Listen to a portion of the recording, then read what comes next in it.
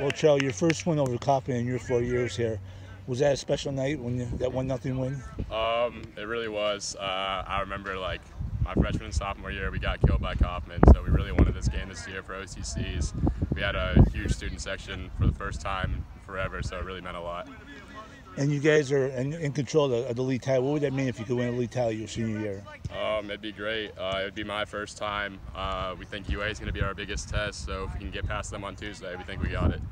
And the league title would be nice, but you guys would like to go a lot further than that, just the league title, right? What's the goals for the rest of the way? We obviously want to win OCCs, but we are trying to get a push in the tournament and go as far as we can, take it one game at a time.